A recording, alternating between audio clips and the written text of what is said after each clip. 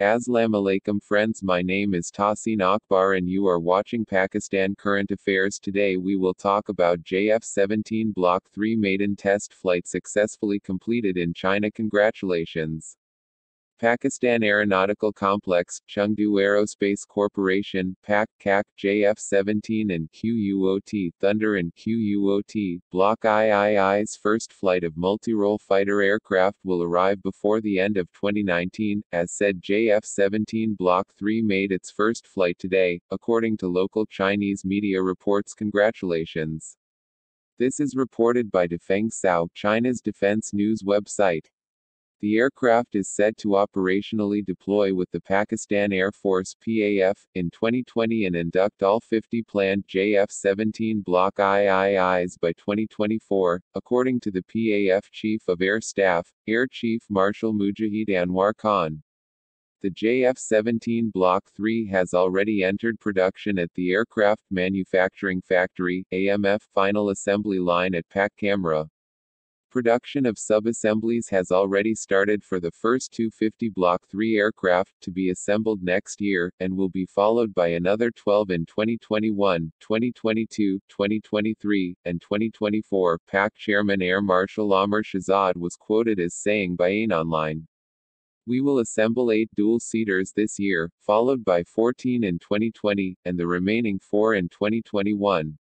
Quote, PAC has reportedly been producing 58% of the JF-17's airframe and subsystems, the wings, horizontal tail, vertical tail, and forward fuselage, while CAC produces 42% of it, including the mid and rear fuselages. The aircraft parts arrive from China in kit form for local assembly.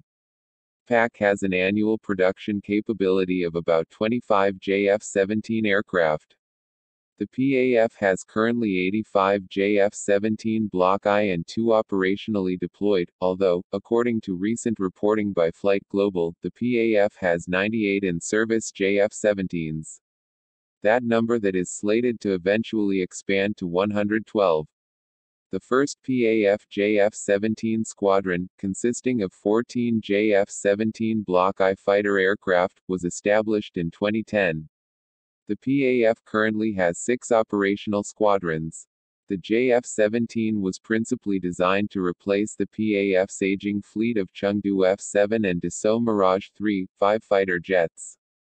JF-17 Block I and 2 variants are powered by a Chinese license-built Klimov RD-93MA turbogen engine.